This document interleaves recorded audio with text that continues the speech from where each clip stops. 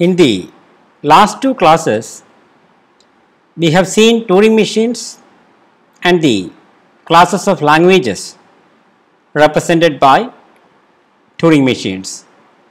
We also have looked at Chomsky classification of languages. In this lecture, we are going to see the robustness of the Turing machine model that we discussed. We shall discuss about two other variants of Turing machines. They are actually equivalent in power to the Turing machine that we discussed. So what we discussed is called the Standard Turing Machine model, where we have a finite control unit, a control unit with finitely many states and a semi-infinite tape. Now we can look at some variants of Turing machines. The first variant that we are going to see is a Turing machine with multiple tapes. For example, consider a Turing machine which is having 3 different tapes. So there is a single control unit. At any time, the control unit will be in one of the finitely many states, but there are 3 tapes. In the case of a standard Turing machine, only one tape. Here there are 3 tapes, and each tape is having a read-write head. So naturally, in this case, a transition function looks like this. From the state P, for the simple in the first tape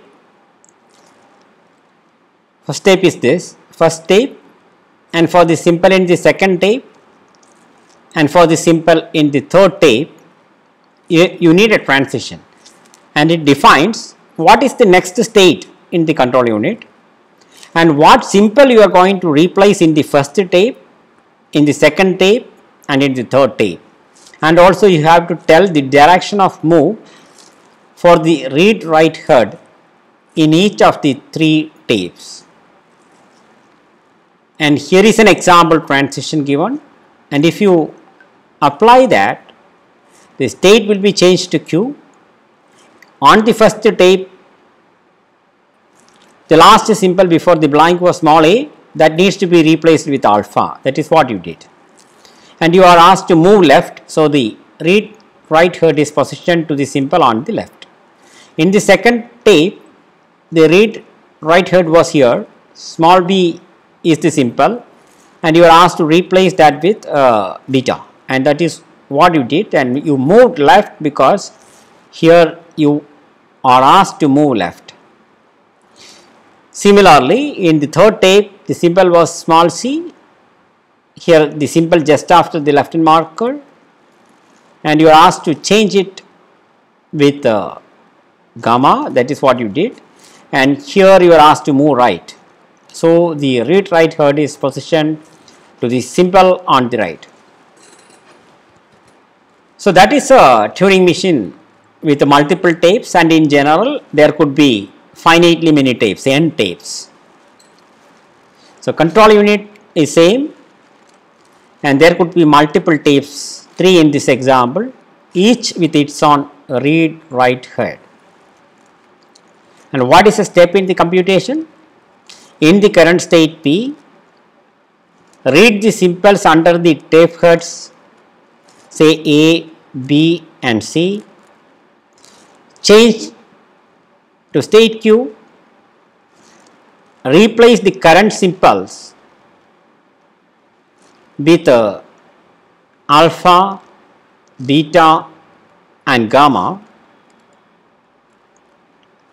respectively, and move the tape heads to the left and right respectively. So that is a Turing machine with multiple tapes.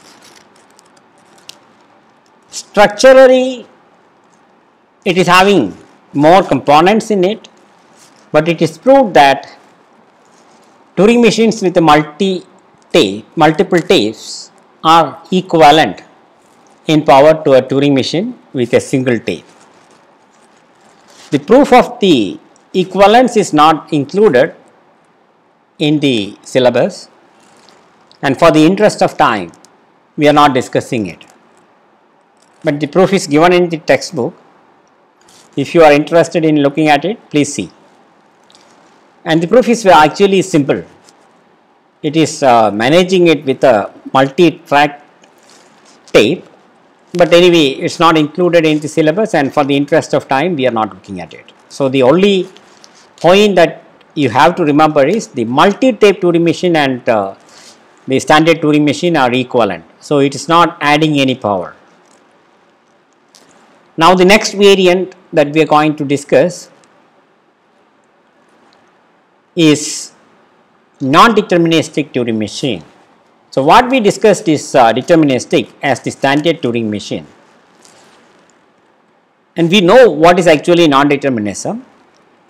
And suppose you are given with a configuration like this. The current state is P and the current input symbol is small c. Suppose the Turing machine allows you to define more than one movement or way to proceed from the current state. In this case it says you can either change your state to Q, replace small c with the gamma and move left. That is what you did here, replacing the second c with the gamma, moving left, getting into state Q. So that is the first transition, but there are two transitions defined for the same configuration. What is the second says? You move into the state R, replace that small c with the gamma, capital gamma, and move right. So in such a case, the machine can non-deterministically decide which transition needs to be applied. Okay. So this type of a Turing machine where multiple transitions are defined from any reachable configuration is called a non-deterministic Turing machine. And the computation of a standard Turing machine that is deterministic on any given input can be modeled as a path, because from every configuration there is at most one next configuration possible. Either transition is not defined or one transition is defined. So every time you don't have a next state or a next configuration, or you have exactly one next configuration. So the computation is a single sequence of states, but in the case of a non-deterministic Turing machine, as shown in this particular case, see, from this configuration there are two possible configurations in the next step. So it is like a tree where from one node representing a configuration, the next nodes can be either this or this one according to this transition relation, and in general there can be finitely many next configurations possible. So in the case of a non-deterministic machine, the computation can be modeled as a tree. This concept we already discussed before. And if you look at the formal definition of the non-deterministic Turing machine, it is same as that of the standard Turing machine that we defined in the lecture L42. The only difference is that there could be multiple next configurations possible. It is just like the definition of non-deterministic finite state automata. The LHS is same, but the RHS can be a subset of this kind. You can have a number of transitions, that's it. So that is a non-deterministic Turing machine. And just like in the case of finite state automata, in the case of Turing machine also,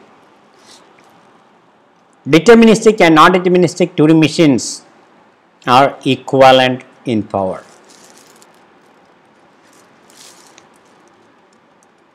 With this, we are finishing this lecture. So, today we looked at some variants of